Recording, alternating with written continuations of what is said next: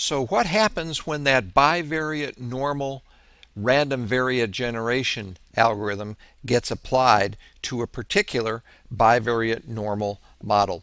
So in this particular case, we want to generate 1078 random XY pairs from a bivariate normal model with parameters 67.7, 68.7, 2.74, 2.81, and 0.501.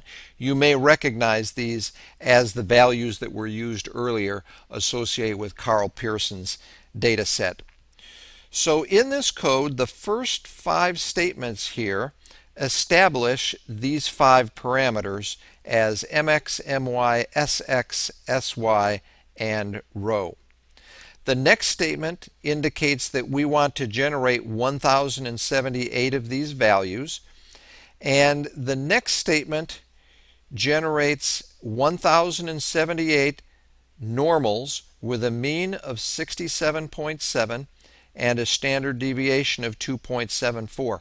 That is to say, 1078 values are generated from the marginal distribution for x.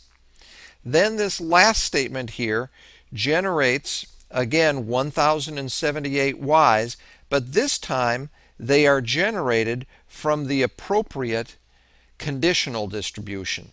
Now we have the xy pairs. If you throw on to this a scatter plot, and that would just be plot x versus y, then what you'll see on the next slide, this is an axis that runs from 55 to 80.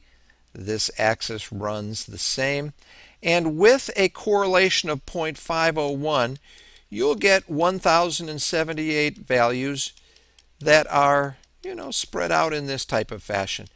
You might get an occasional one over here. What does that dot correspond to? That dot corresponds to a very, very tall father and a shorter son. You may get a dot out here, which is a shorter father and a very tall son, but in general they follow an ellipse region, which might be shaped something like that. Well, that's 0.501. What if instead we had a very, very strong negative correlation? Well, you would still be centered around the same value, so this might go again from 55 to 80. But this time what you would get is you'd get a negative correlation, and furthermore they'd be very, very tightly clustered as I'm drawing them here, those points. So again, you'd have more points in the center of this distribution, a few on the outside, but they would not stray quite as far as the other ones did if you had a negative correlation for a particular data set.